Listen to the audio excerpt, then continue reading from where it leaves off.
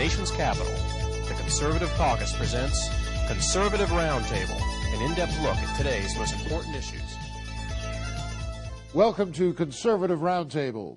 I'm Howard Phillips, chairman of the Conservative Caucus, which sponsors these broadcasts. We're going to be talking during this program about Communist China as America prepares to witness the forthcoming Olympics to be held in Communist China this summer. Whenever I think of these Olympics, I recall the 1936 Olympics that were held in Nazi Germany. It was my privilege to know Jesse Owens, a great American who stole the show and confounded Adolf Hitler by winning a race that he was not expected to win. And Jesse Owens was a great American patriot. He and I became good friends. This was during the Nixon administration when I was in charge of federal youth programs. And looking back on the 1936 Olympics, I can't imagine that Franklin Delano Roosevelt would permit himself to be seated next to Adolf Hitler and helping Hitler derive political strength and support from his Olympics. But now we have President George Bush with Hu Jintao doing everything he can to help the Communist Chinese advance their Olympic agenda. We're privileged to have as our guest for this broadcast Keith Ware, who has suffered not just the slings and arrows, but the beatings administered by the Red Chinese. Keith, tell me about your experiences in China and what brought you there. Well, I am a Falun Gong practitioner. And for those who don't know what a Falun Gong practitioner is or what Falun Gong is a meditation or a Qigong practice that was introduced to the public in 1992. It's an ancient practice, but the public only got to know it in 1992. Now, I know that it has ancient credentials because when I visited China, I saw countless numbers of people engaged publicly in meditation and exercise, a very common practice. Continue. Well, from 1992 to 1999, over 100 million people started practicing Falun Gong because it was indeed so powerful. What do the words mean, Falun Gong? Falun Gong is law wheel, energy law wheel in a literal translation, and but it was brought to the public by Master Li Hongzhi, and this time, when it was brought to the public, everything was put into a book. So unlike other practices where it might get watered down because I teach you, you teach 10, they teach 10, and so on, everybody has to learn from the same source. So it's like McDonald's. If you are working at McDonald's, you all know how to cook the hamburger the same way. Exactly correct. So if you're living in Australia, Wisconsin, or Washington, D.C., you're learning the exact same information in the exact same way so that there's no dilution of the practice. Well, it was so popular that from 1992 to 1999, 100 million people started practicing. Well, that was the great news. The bad news is 100 million people started practicing. And as you know, if anybody, or if a lot of people are doing the same thing in communist China, that by itself is a threat against the CCP, the Chinese Communist Party, which I might add, which we hopefully can discuss later, which is the biggest cult in the world. If you have a chance, the opportunity to read 9 commentaries. Well, because 100 million people are practicing and only 60 million registered communists, Jiang Zemin had to take a stand, and he had to say, okay, we got to stop this somehow. So Jiang Zemin was predecessor to Hu Jintao as the #1 guy in the so-called People's Republic of China. Absolutely. He was the dictator at that point. And he single-handedly started the persecution of Falun Gong at that time. And he created what was then known as the situation on Tiananmen Square where the self-immolation incident, 5 people set themselves on fire, and he claimed that they were Falun Gong practitioners. Tiananmen Square, for our younger viewers, was the place where, for the first time in a long time, in a visible way, there were public protests against the Chinese communist regime. Absolutely. And the Chinese communists were very intolerant of the protests and ran people over with tanks. This is not myth. This was on news programs, on film all over the world. Well, that's a very important point you brought up about the crackdown for the democratic movement. There is a very good friend of mine that hopefully one day you all might be able to interview, and she's Chinese, and she came to America. And when the Americans, her American friends, told her about the crackdown and the massacre at that point, she became very angry because the CCP closely monitors all media, newspapers, radio, and television. And it was her strong belief, because her government would never lie to her, it was her strong belief that the military went to Tiananmen Square to protect the students, and it was her belief that the students turned against the military and started killing the military, because the only images she saw were images of soldiers being killed and soldiers on fire, and images of the military supposedly trying to protect the people. And of course, when she ultimately learned the truth, she became very angry with her. Were you there at that time? I was not there at that time. I was nowhere near China at that time. I was in China in, let's see, about 2003 is when I went to China for the Chinese New Year. I was there. And it's a long story where I was very upset with the persecution going on in China. How did you learn about it?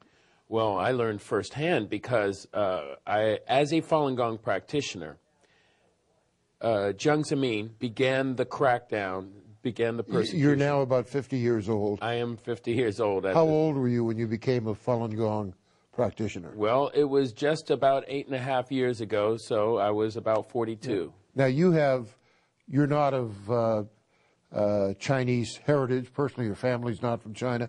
What led you to Falun Gong? Oh, that's very easy.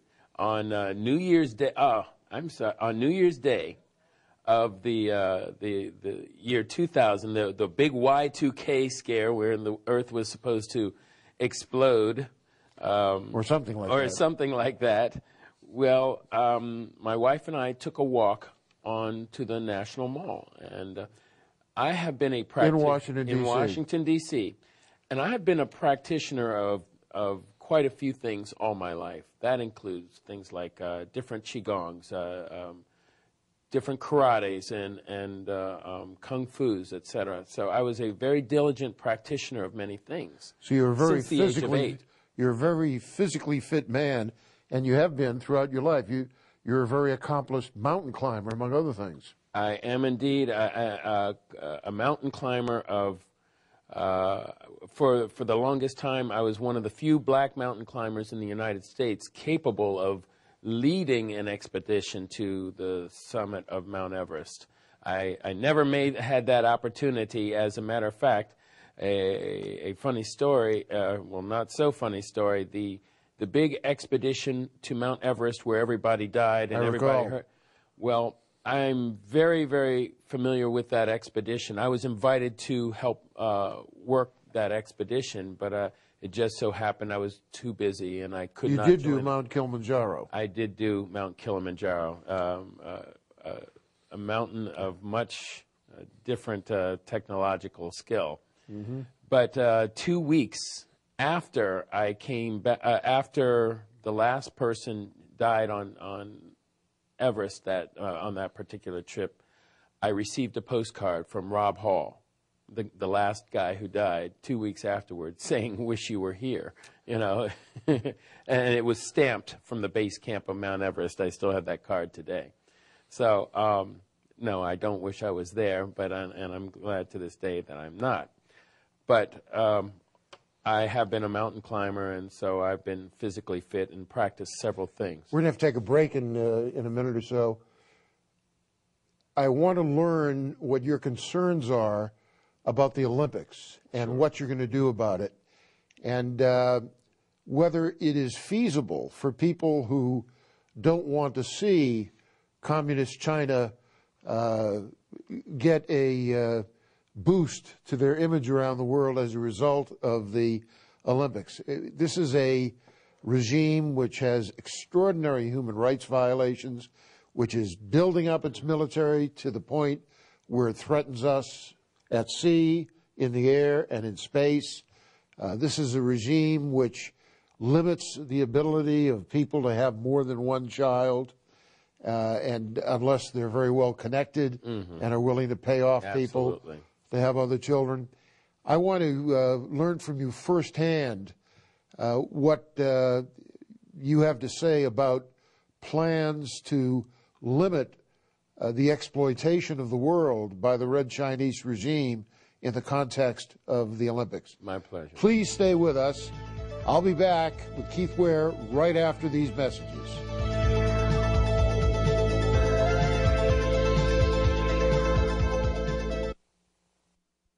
One of the top leaders in the Communist Chinese military declared that the United States is the main enemy of the Central Committee of the Communist Party of the People's Republic of China, which is longhand for what we call China.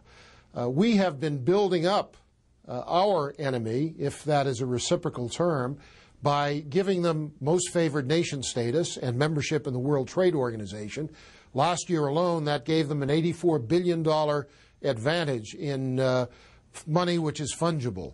And as a result of the extra money they have, they're not only taking jobs from the United States, they're increasing their military budget by 17% a year. It's time to stop sending technology and dollars to Communist China. The Conservative Caucus, www.conservativeusa.org or 703-938-9626. Here's how you can become a citizen lobbyist and influence how your representatives vote. Write a letter to your congressmen and senators. Speak out on a call-in talk radio program. Write a letter to the editor of your local newspaper and call the Conservative Caucus for more information at 703-938-9626. More than the entire population of Cincinnati. More than all the men and women in the Marine Corps. More than 4 times the number of unemployed auto workers. Since 1980, over 500,000 Americans who make clothing and home fashions have lost their jobs because we don't realize the impact of buying imported goods. So if you think looking for the Made in the USA label doesn't matter, Next. it matters.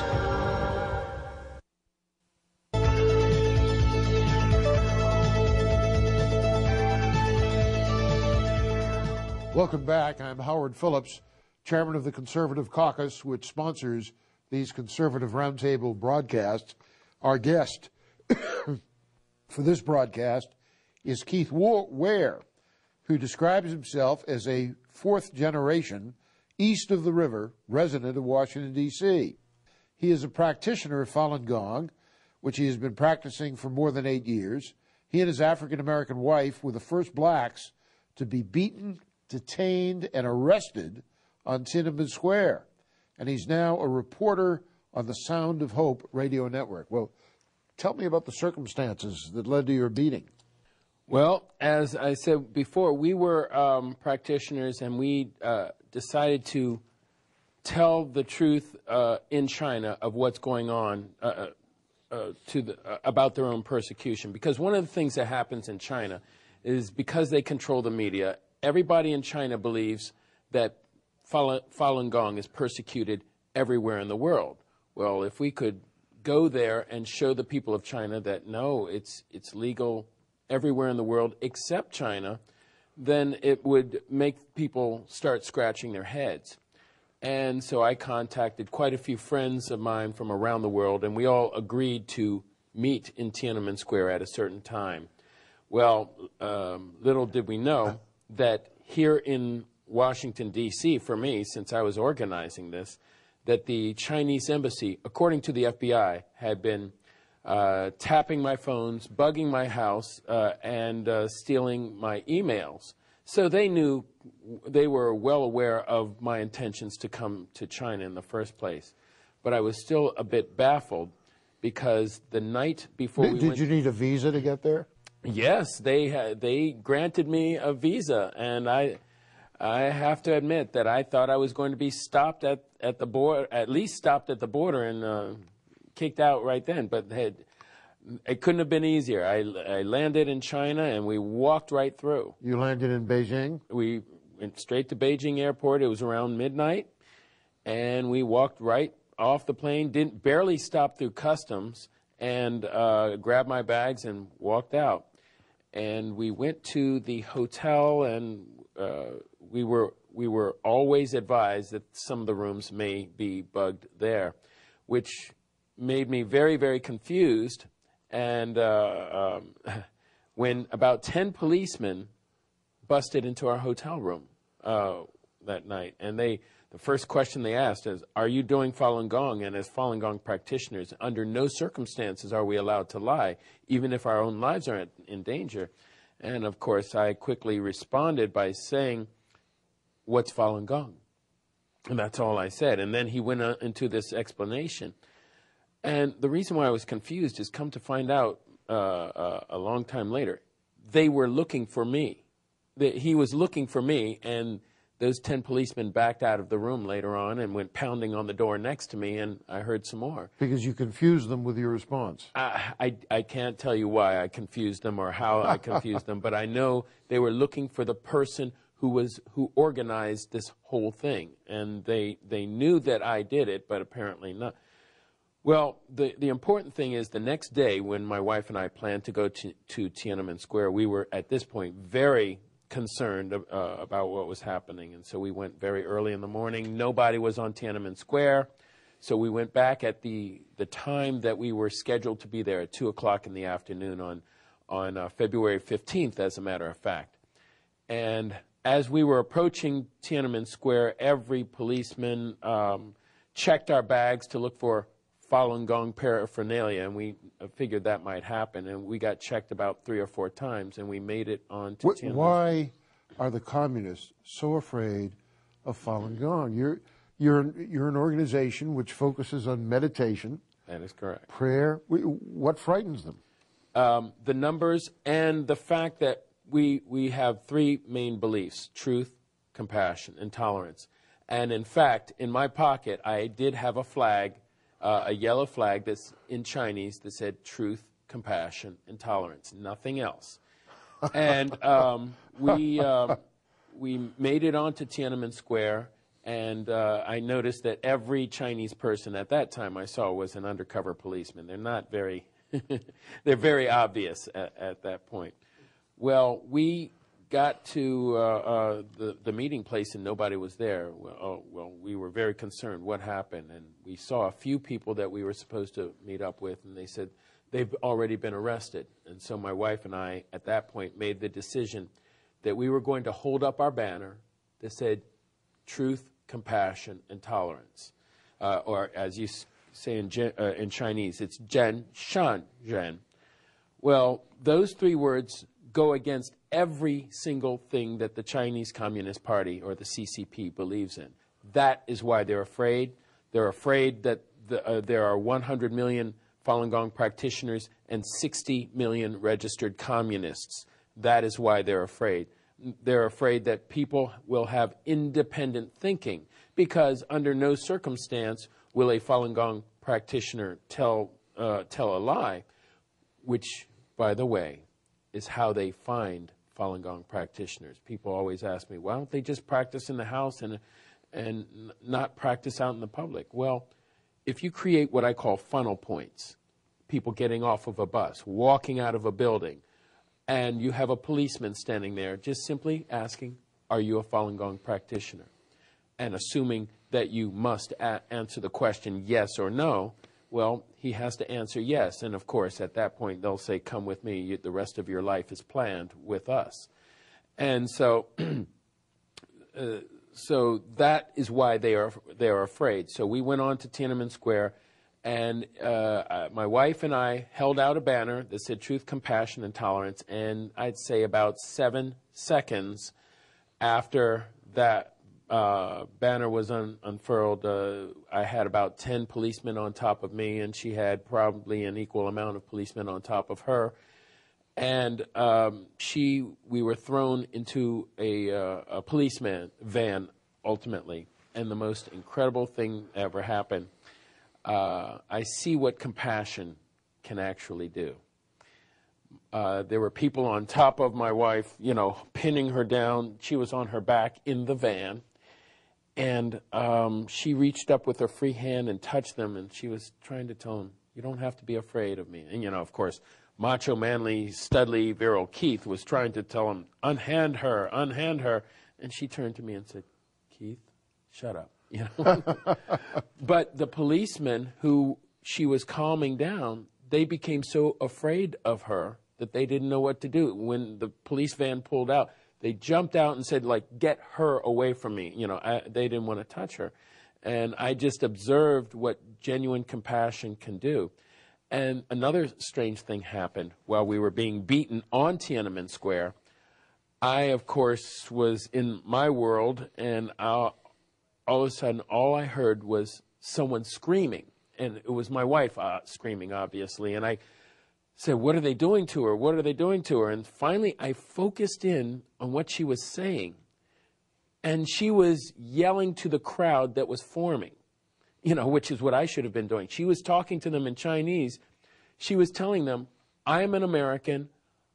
I practice Falun Gong, and it's legal." She was trying to tell them everything.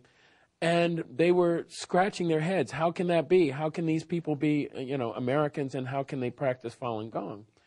And when I was being interrogated, quite a few unusual things happened. I was able to talk to them, and I was getting frustrated with them.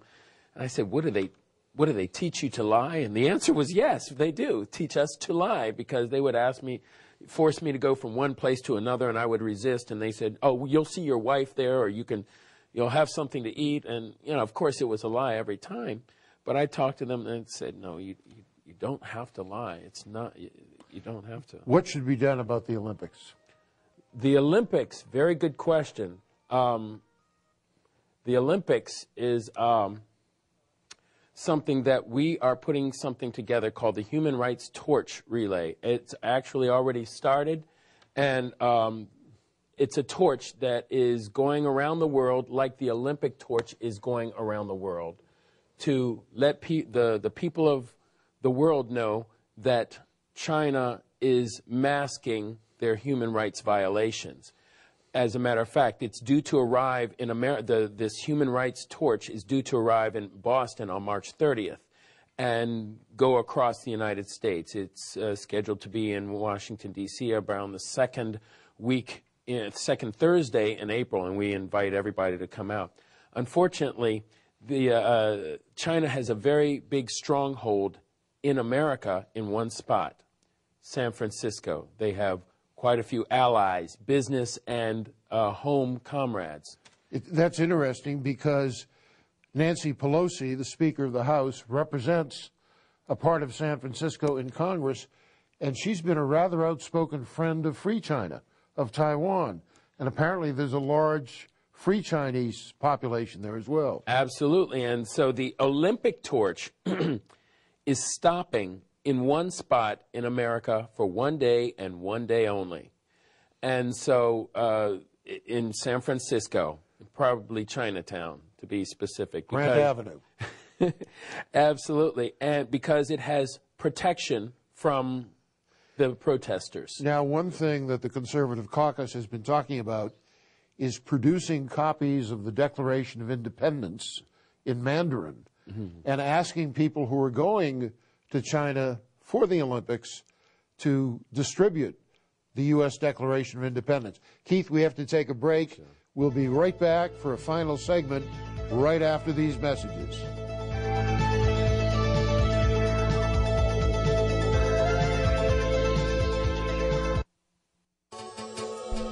Find out how you can support freedom in China, protect your family from poisoned food and products from China, and save American jobs. Go to conservativeusa.org for information and actions you can take. This has been a public service of the Conservative Caucus.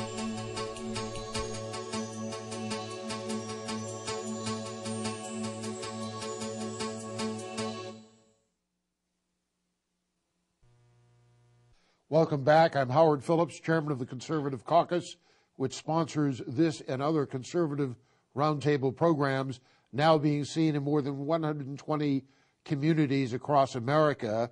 If you want to learn more about the work of the Conservative Caucus, check out our website, www.conservativeusa.org. Keith, in the time remaining, how can people learn more about what you're doing and plug into it? Tell us about Sound of Hope Radio and the Torch activity. Yeah, the Sound of Hope Radio Network is one of the biggest radio networks that broadcasts into China. And we also have the something called the Internet Project, where we have broken through the Chinese firewall, and we get more information into and out of China than anybody else, including the U.S. government. And but we need help to continue those. So we're trying to get those projects completely funded so that we can completely break down the CCP and let people know that the CCP is controlling their lives. What is your big plan for the Olympics? The big plan of the Olympics is again, the Human Rights Torch Relay, the coalition to investigate the persecution of Falun Gong is trying to promote, let people know what is going on so people can see a lot what's going on. Some people are trying to boycott the Olympics, and we'll support those people who are boycotting the Olympics, but we want everybody to have the true information of what's going on. Keith Ware, it's been a pleasure meeting you and having you on the broadcast. Thank you for joining us on Conservative Roundtable. We'll see you next time.